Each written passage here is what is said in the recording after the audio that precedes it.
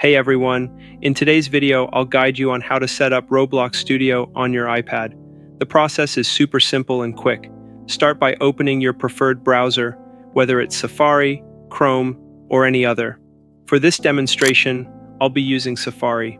So before we start, if you're new here and find this tutorial helpful, make sure to hit that subscribe button and turn on the notification bell so you never miss an update. Next, head to the URL bar and type create.roblox.com, which is the official site for Roblox Studio. Once the site loads, you can log into your Roblox account. Just tap on the login option, enter your credentials, and sign in.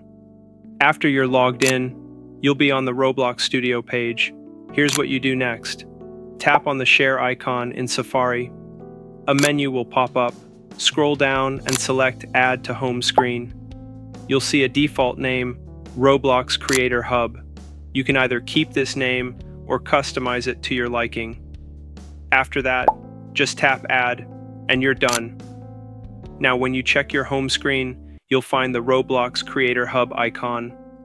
Clicking on it will take you directly to Roblox Studio via your browser. This is a fantastic alternative since there's no official Roblox Studio app for the iPad. If you search the App Store, you'll only find the Roblox game app, not the Studio version. That's it for today's tutorial. If you have any questions or feedback, feel free to drop them in the comments. Good luck, and I'll see you in the next video.